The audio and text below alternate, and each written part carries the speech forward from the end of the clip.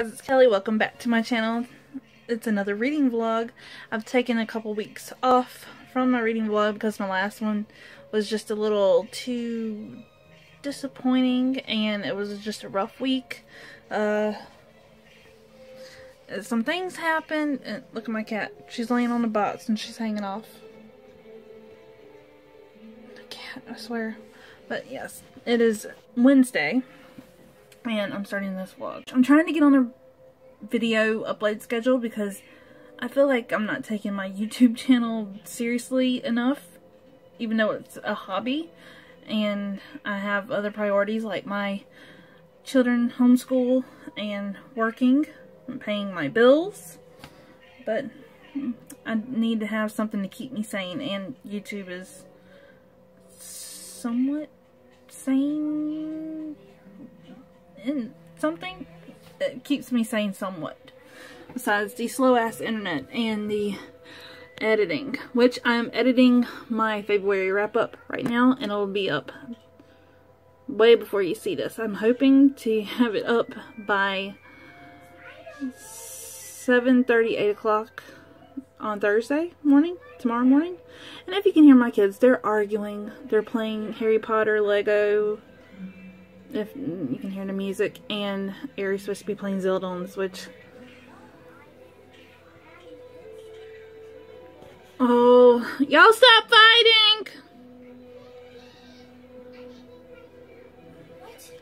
Stop fighting, I'm filming a vlog. A vlog? Okay, sorry. Say hi, people. Hi, people. She's becoming a teenager, I hate it. But yeah, I am in the middle of reading Saga. This is book 1. It has volumes 1 through 3. 1, 2, and 3.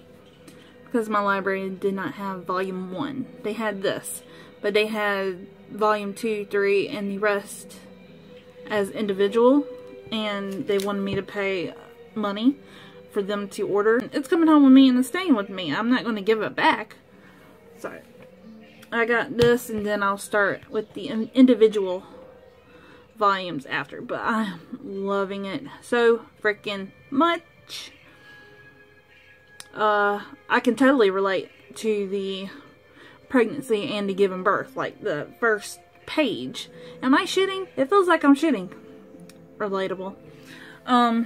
If that was too much information, I apologize. But if you've given birth and went through a pregnancy, then you know exactly what I'm talking about. And if you haven't, I'm sorry. But yeah. I'm still editing, working, watching YouTube, reading, trying to stop them from fighting. Waiting for my husband to get home. Laughing at my cat. Luna! And that's a box of clothes that I need to film a haul for.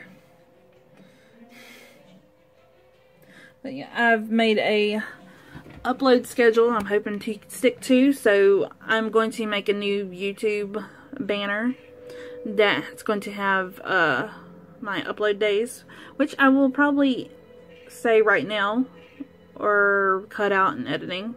So, editing note. But I'm hoping to have videos up on Tuesdays, Thursdays, and Saturdays. Tuesdays and Thursdays are going to be book videos. And then Saturdays are going to be hauls, like book hauls or library hauls or Target or shopping hauls, whatever. I'm running out of space on my phone. So that's my update. Reading Saga. I'm on volume 2. I'm about to finish volume 2. And then we're still reading Wondersmith. We're on chapter 17.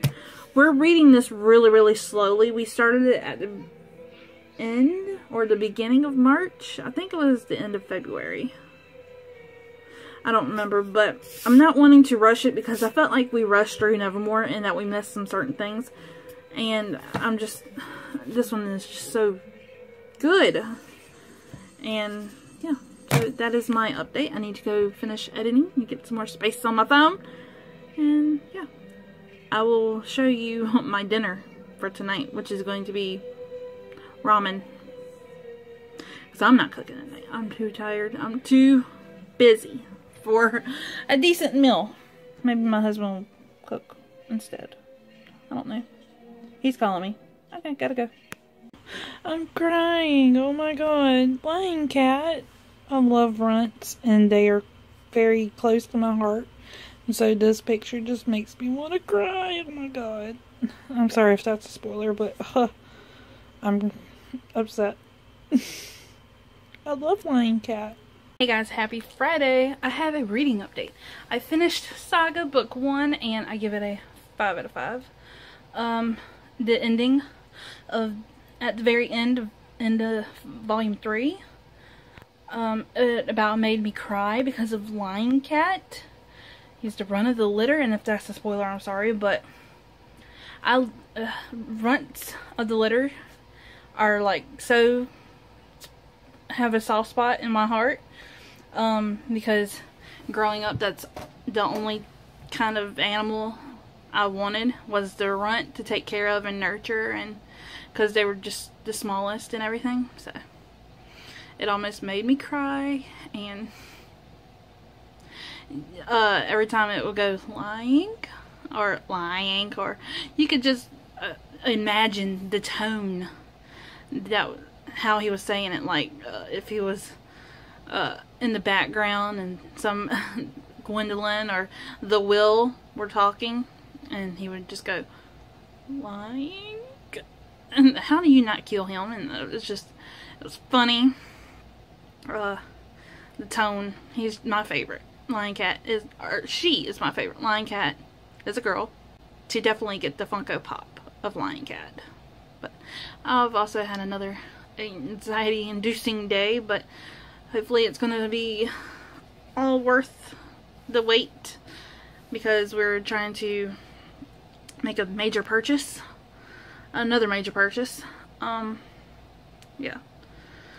It's expensive, but it's going to be totally worth it if it goes through, which it may, if the seller doesn't decide to back out. And yeah, I'm not gonna say anything more because I don't want to jinx it, but I will mention it in passing and not talk about it as much, because Casey will not appreciate that. But yeah, also got a new pen. I bought a pen from Fable and Black. I think that's the name, Fable and Black. It was one of the second sale pens, and it is the Handmaid's Tale, Don't Let the Bastards Grind You Down, which I am obsessed and can't believe that season 4 is in the fall. But let me go back to my reading update. I'm still reading Wondersmith, and I only got that little bit left to read, so hopefully we'll finish it either Tuesday or Wednesday. I don't know. And I finished Saga last night, and I immediately started reading Funny Girl, which was on the lower portion of my TBR. I keep putting it on my TBRs and just not getting to it, but I've only read the first chapter. And I also got a new book box. It's a pass box. I don't know if I'm going to subscribe to this box because it is $50 a month, and the box is Coffee and a Classic. But the thing is, I'm very particular about my mugs, and some of the mugs on the pass box site, it's not really my favorite, but I will continue to order from the pass box. I'm not going to subscribe, even though I'm in love with the box and would love to subscribe. I just can't fork out that much money a month for a mug that I might not like. But you can pick which classic that you want. You can choose a nonfiction or a classic or a children's classic or something like that. But let me show you what I got. I was going to do a whole separate video on this box, but here it is. Coffee and a Classic. And me and my husband already opened it. The one I got was Phantom of the Opera. Me and my husband love it, and I opened this box with him, and he adored it. Okay, here's the box. It came in this little file box, which will definitely be useful. And the first thing is this chocolate rose, which is symbolic. All of this matches perfectly with the movie and the book. The rose the Phantom gives to Christine. And then here's the hot chocolate. It's not, it don't have a label on it like it does in the pictures on the site. So I don't know what the ingredients are. So I will have to contact the owner and see if she has an ingredients list. It comes with a sleep mask, Music of the Night, which is funny because the Owlcrate theme for this month is Music of the Night, and it's going to have a Phantom of the Opera inspired item. It comes with a musical instrument, which doesn't really go with Phantom of the Opera because they didn't have trumpets. But the back says, she's singing tonight to bring the chandelier down. And speaking of chandelier, it came with a chandelier air freshener that my husband immediately took and put in our car. And it smelled amazing. Here is the mug. It is clear. I don't have a clear mug, and it just says The Phantom of the Opera, Gaston Leroux. And I am obsessed. I will be using this if my husband doesn't steal it from me.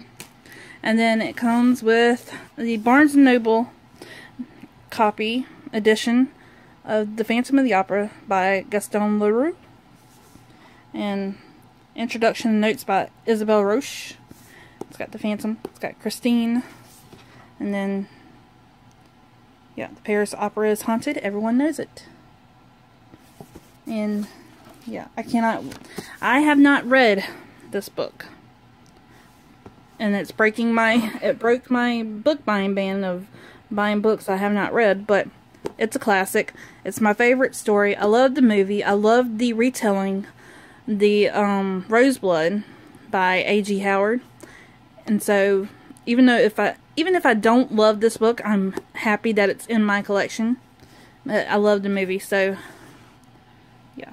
And it's just so pretty. And it looks like it's an abridged version, which will be easy to read.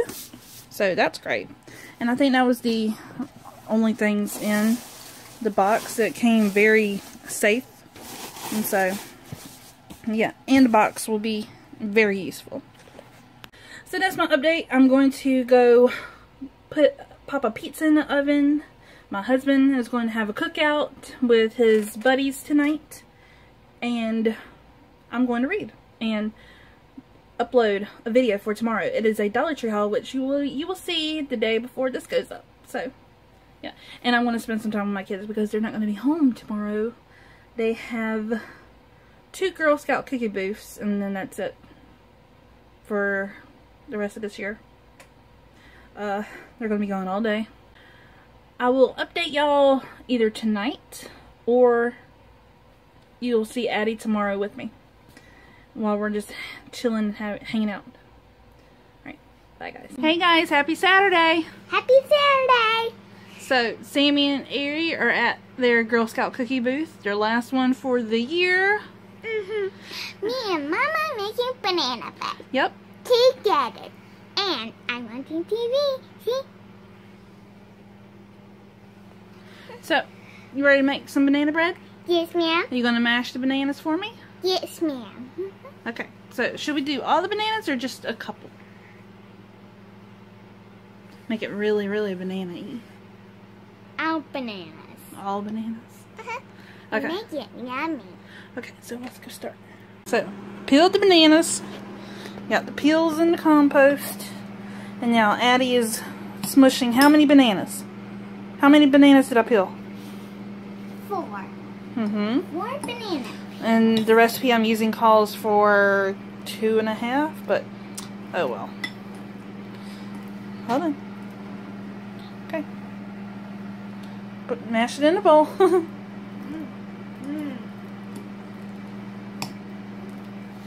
Mash it really, really good.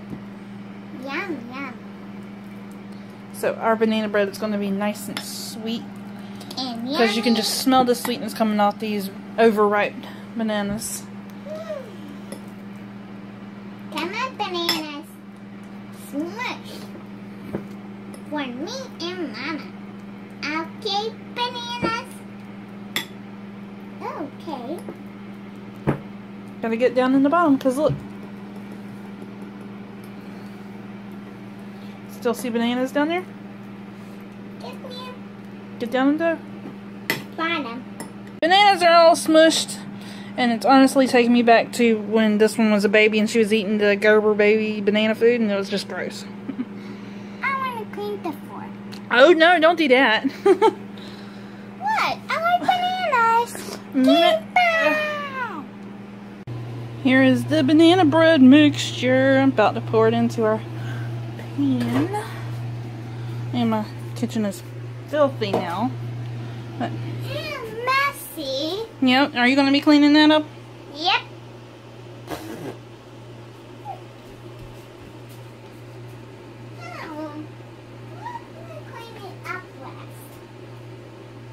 And you got flour all over your shirt. Uh-huh. I just got done filming my Rue 21 haul. And like I said, my cat, she jumped right in the box. And here's all my stuff. Y'all will be seeing that haul, I think, at the end of the month or in April. Because I have my schedule planned. And so, let's go see the kitty. Look at her, purring up a storm. Hi, Luna. Hi, you happy? Luna.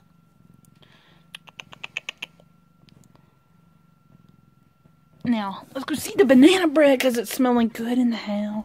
What are you doing? And Watching TV. yeah, you all like watching Polly Pocket? We had to buy a... Get out of the light, baby. Sit. A shirt. We had to buy a new window unit because it gets so freaking hot in the shipping container in the summer. And I have a Family Dollar haul that I may put into this vlog. And here is the banana bread. Dun, dun, dun, dun. Ignore my stove. I need to clean, but it looks a little burnt, but I've already checked it and it's yum. Yum. I'm gonna cut some for me and Abby. Here's my piece of banana bread. I'm just putting it in the bowl that I had my supper in. And yeah. It's good. Try it, baby. I tried it before. It was yum. Try it right now. Still hot. Snow. Is it good? And I like it snow too. Do you think Ari and Daddy and Sammy are gonna like it? Yeah. So, yeah. If it lasts. Yeah. Here to wrap up this week's reading vlog. Blech. I hope you enjoyed it. It was my little dance and photo bombing. Anyways, I am still reading Funny Girl by Nick Hornby. I am on chapter 5 and it's okay so far. It's British humor, which I don't understand, I don't get. And I'm still in the middle of Wondersmith. We haven't read none today. It is a very slow, it's a fast read, but I'm reading it slow because nothing is happening. It's just this girl, main character, her name's Barbara, and she's from Blackpool in England, and she wants to be the next Lucille Ball, and so she moves to London. She gets a job at a department store, and the only way that she would get what she wants, well, not really, but to be taken care of, is to find a man and get married and just live that way. Don't worry about becoming an actress and all this and that. That's what people are telling her. And she's not wanting to do that. And all these married men are hitting on her, and it's just, yeah. And so she just met some producers of a show on the BBC, and they are scrapping the entire script that they came up with and writing a show just for her because they love her and they find her funny and witty and snappy.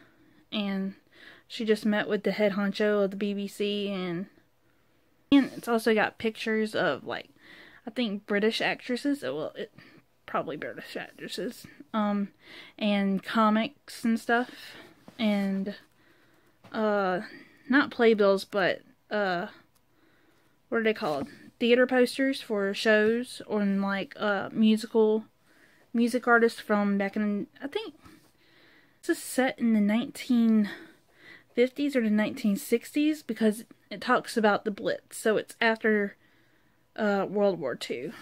When was I Love Lucy on TV? In the 1950s, 1960s? Something like that. And set in 1960s London. Okay. So I was right.